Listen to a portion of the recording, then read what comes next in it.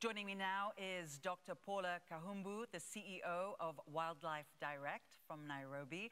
Paula, it's so wonderful to see you, and you have had some really great news. You won the Rolex National Geographic Explorer of the Year Award. Congratulations. Tell us how big a deal this is for you personally and for Africa. Zain, thank you so much. This is a huge deal. When I was a child, the explorers were typically people who were blonde, blue-eyed, pale-skinned, and male. What National Geographic are doing here is recognizing that people, women, people from the global south, underrepresented voices are being celebrated for their expertise and their professionalism in their fields as international experts. This is opening the doors for so many more explorers around the world in many different sectors and spheres. And I think what it's doing is really leveling the playing field and putting us on equal par. This is what's necessary if National Geographic is truly to be a global organization that is going to change hearts and minds around the world.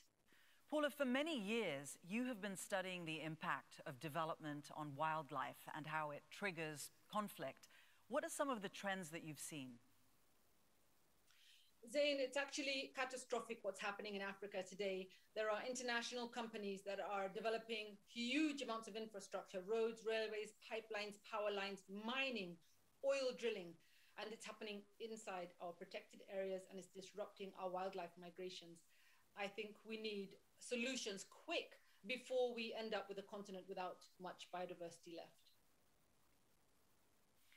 But Paula, Africa needs investment, it needs job creation, it needs international partnerships and relationships, and we want to trade with different countries around the world and build these partnerships.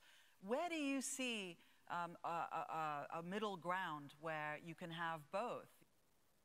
We can absolutely have both healthy environments and development. It just takes a bit of smart thinking. It's been done in other countries, right? We don't have to have these developments that are interrupting or degrading our landscapes. The overuse of pesticides, the pollution that we're seeing is just not sustainable. We have to demand better development, especially from international investors in the continent, because Africa, of all the continents, cannot afford to disrupt its vital life-supporting systems.